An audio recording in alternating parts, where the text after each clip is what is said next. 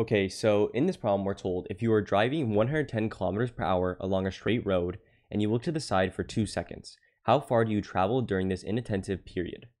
So first we got to draw what's going on. It's always good to do that. So we have this car. We're traveling at 110 kilometers per hour, and we're basically going to look to the side for 2 seconds.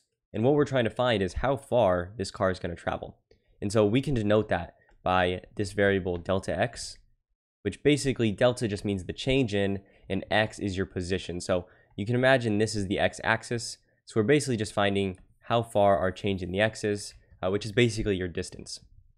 And so this is going to be your first problem in kinematics. So the way you solve kinematics, which are basically just the study of, or not the study, but essentially we just look at problems of how we move with constant acceleration. So it's basically motion. And the way I always like to start it off is by writing my given. And then in kinematics, you're going to be solving these equations. And there's 4 main equations. You can look them up. Just type in kinematic equations and you'll see them. And basically what we do is we plug in variables into those equations to solve for other variables. So there's 5 main kinematic variables, which I'll write them here. Delta x, v sub 0, v, a, and t. And I'll break down each of these. But essentially what delta x is before is basically how the distance you travel. So how far you move. And then v sub 0 is your initial velocity in an interval. So in this case, we're doing the interval of this change in position. So your initial velocity would be how far how fast you're traveling in the beginning. So your initial velocity would be your speed right here. Your final velocity is the velocity at the end of this interval. So whatever your speed would be when you finish this distance, right? So your velocity there. Acceleration is your change in velocity. So how fast you're accelerating, how fast you're increasing that speed or decreasing over this interval. And t is how long this interval is. So notice which one we're solving for. We want to find delta x, or the change in position. That's what they want us to find. We know the initial velocity, which is the velocity at the beginning of this interval, is 110 kilometers per hour. And then the final velocity we don't know. So we're just going to leave it out. Acceleration, unless specified differently, they say we're just traveling at this speed. We're not accelerating. So we're not increasing our speed at all. So it's 0 meters per second squared. That's the units. And then our time is 2 seconds. So this is how long the interval is. Our acceleration, we don't accelerate. And then v sub 0 is just given to us. And now what we want to find is delta x. So what I want you to do is just look up kinematic equations, and then we're going to decide which equation to use based on the variables given. So the one we're going to use is this one right here. Delta x equals v sub 0 times t plus 1/2 at squared. So this is one of the most popular kinematic equations, which basically tells us the change in the distance is equal to your initial velocity times time plus 1/2 times your acceleration times the time squared. So all we got to do now is, and also the reason I chose this one is because we have v sub 0, we have t, and we have a. So I have every variable needed to solve. So that's the reason I chose this one. So just make sure you understand that. But now it's just a matter of plugging it in.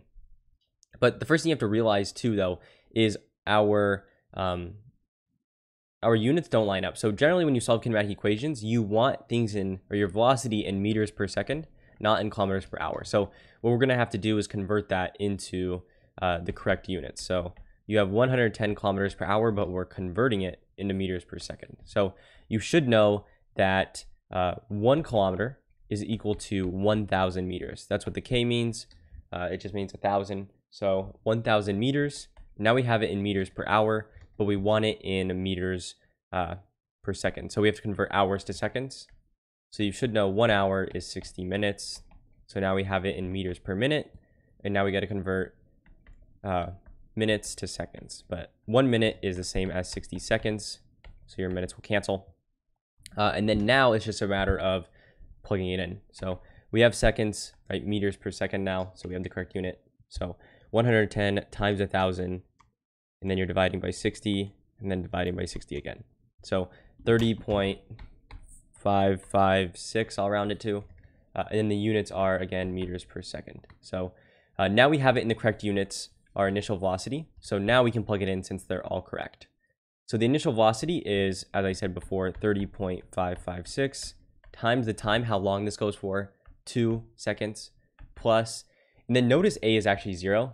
So 1/2 times a is just 0, so this whole term is going to go to 0.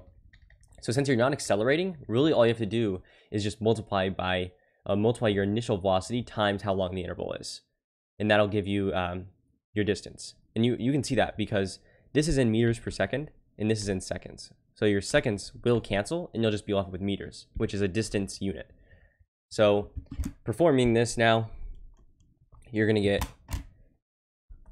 61.1111 repeating. I use the exact value, so you can just round it to about 61 meters. You can round however you'd like. Just make sure you do it how your teacher wants you to. Yeah, so about 61 meters, that's going to be your answer. And so just the main takeaways for this problem and for this whole chapter, it's just you got to memorize these kinematic equations. Just look them up.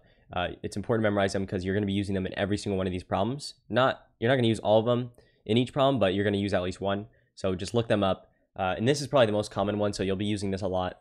And then the other takeaway is just notice that these variables you got to get familiar with. So whenever you do a problem like this, it's always good to write out your given and all the variables, just because it makes it easier to plug in and know which equation you're going to actually have to use if you have them written out. And yeah, so it's also good to draw a picture too like this so you understand what's going on. But this right here is going to be your answer. And hopefully you found this video helpful.